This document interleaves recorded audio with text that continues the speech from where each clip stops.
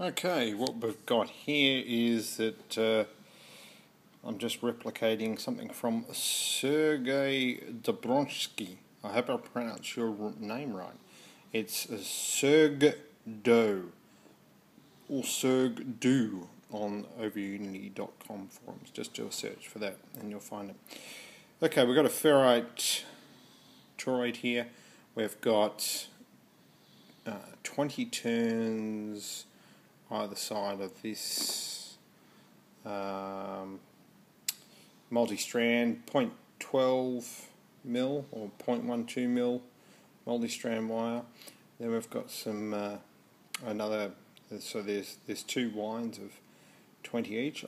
I've wound them back over each other so both the ends come out at the start.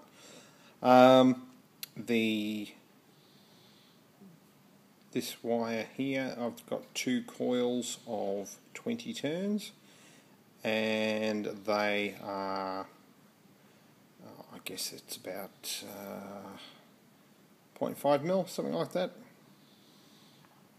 And 1K pot. We've got a MJE 3055 transistor, running it off 9 volts. This is a standard 240 volt LED light fitting. Don't know if we can pick that up. We'll just try. No, can't pick that up.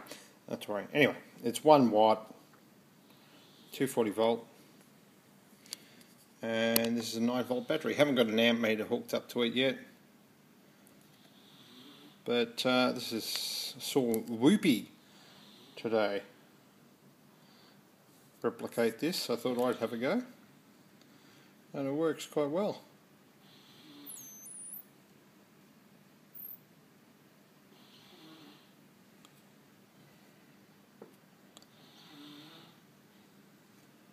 There you go. I will be trying different power sources, measuring the amps, and also trying different loads. Hopefully that's helpful. See you next time.